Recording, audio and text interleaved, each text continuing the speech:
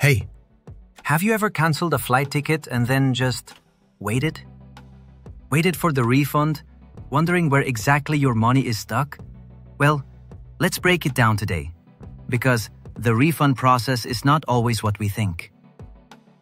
Let's say you booked a flight, paid with your card, but then your plans changed.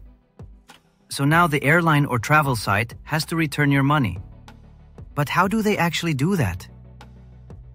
There are a few different ways. First, if you cancel quickly enough, like within a few minutes or hours, the merchant can actually void the original transaction. This is called a reversal or a void. In this case, the money never really leaves your account. And even if it does show up as deducted, it usually gets reversed immediately. But what if the transaction has already been processed? Now it's too late to void it. So the merchant has to issue a refund.